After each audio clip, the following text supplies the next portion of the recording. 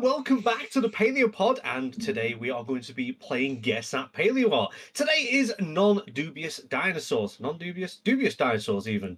Dinosaurs that once were, which are not now. And we're here with Lakota and Dino Guy, and we're going to be doing herbivores. I didn't realize how many there was. So I'm going to do herbivores, and then some point in the future, we'll do carnivores and probably various other weird things. Are we ready for our first one? Of course. Yes. And it is the big creature we are after. Is Go on, Dino. Is it Titanosaurus? No, it's not. Oh, okay.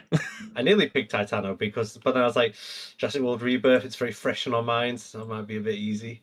Yeah, true. Guessing by the little guy down here and also the look of the trees, this is maybe a Jurassic sauropod? Is this, L, Go on. Brontosaurus Ajax? No. Oh. It does have a diplodocid head, that's for sure. Would you like your first clues? Yes. Yeah. So, discovered in 1979, then described in 1991, and then it was removed in 2004. If I'm being honest, the only diplodocid that I know of that was ever went through the whole dubious thing was Brontosaurus. Yeah, it is the obvious one, I suppose. Or L. Go on. Is it a species of Barosaurus? No. No. Okay. T. I thought it Is it a species of Diplodocus? Yes. Okay, but I don't know. I don't know which species. okay, but we have to get the species. Oh God! Shoot! Crap! I don't know. Would you like to give up? Yes. Or do you want one final? Oh, you want to give up? I'll give up. I'm not gonna know. I don't even know the type species for Diplodocus. I mean, so we're gonna be here for a minute. This is Seismosaurus. Seismosaurus is dubious, is it? Yeah, it got renamed as a larger Diplodocus. Oh, so wait, how are we doing this? So basically, it's no longer Seismosaurus. It's Diplodocus. Okay, I think I did know that. What Okay, so did it get changed? I was under the impression that this was like a dubious species of Diplodocus rather than a dubious once existed genus that was looped in with Diplodocus. That was what I was kind of like assuming. It got folded into Diplodocus. Right. So the genus doesn't exist anymore. So it's no longer Seismosaurus. No. Okay. I think that there was a bit of a misunderstanding. Yeah, a little bit of but it's some confusion going on there. Are we ready for our next one? Yes, sir. Yes. I love the look of this piece of artwork. D. Go on. There's like one of two things this could be, but I'm going to go with the first one. Is it Trachodon? Yes, Yeah. it is. Basically, Edmontosaurus now. Yeah. But It was either Trachodon or an Adatitan. Yeah, so I just went with the first one. I was gonna say that Yeah. one. Yeah. Yeah, I really like this artwork. Unfortunately, I didn't get any of the artist names. This looks like a Charles R. Knight piece, if I'm not mistaken. That's such a cool name, Trachodon. Yeah. Yeah, rough tooth. Rough tooth. Rough tooth. Yeah. I mean, that fits. Yeah, That fits a hadrosaur. Are we ready for our last one? Yes. Yes, we are. I really like this one Oh as my. well. It's very Anguirus? amphibian looking, isn't it? That's just Anguirus, dog. It's an ankylosaurian. I know that much. It crawled right out of the Paleozoic, this one. This isn't like a trick question. It's like a Ralsukian, is it? No, it's Yeah. a dinosaur. Don't you worry. I mean, if you told me it was, I would have believed you. Like, yeah, that checks out. Dubious ankylosaurs, or maybe specifically nodosaurs in general. Like, yeah, if I were to guess, this would probably be a nodosaurid. But Right. Shoulder spikes, lacking tail club, flat armor on the back. I'll give you something for free. The fossil material for this, even though it was given a name, was taken. They took the name away from the creature and just never put into a category. It's still an unknown ankylosaurian. Really? Wow, that's Yeah. interesting. Huh.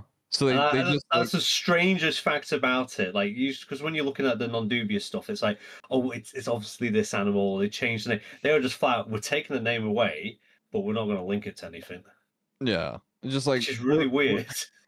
We're so unsure of what this thing is. We're stripping its name away from it, and we're just gonna leave it in the bag. Artwork is a very like 70s kind of feel to it in terms of interpretation.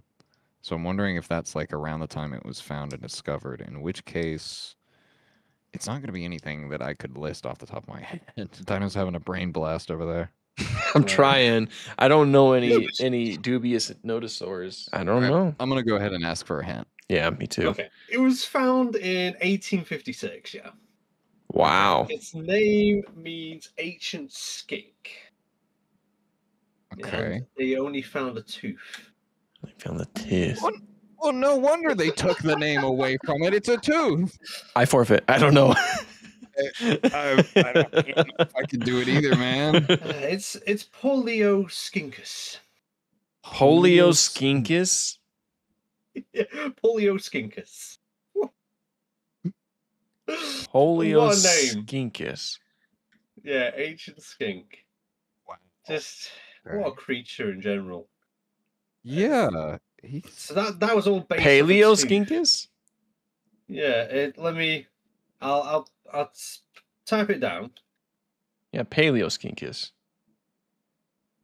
Was it paleo or polio? It says paleo skinkus. But when it's just maybe Yeah, that's paleo. English is everything. It's your first language. It's my first language. Doesn't mean I mastered it. But that's how they break it down for you. Yeah, That's weird. it's like Polioskinkus. That's weird because that's how Paleoskinkus. because that's how paleontology is spelled in the UK. The paleo part, Paleon. but they put polio. I don't trust you breaking it down words. I'm just saying I'm gonna call it paleo. Paleoskinkus. It's a wastebasket taxon.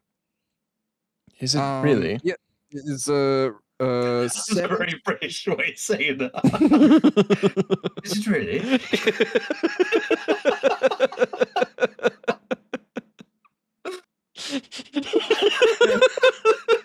Oh, we've gone back to the 1800s where we all speak Polish. All right, fellas. The good guy and the bad guy. So what are we doing next week?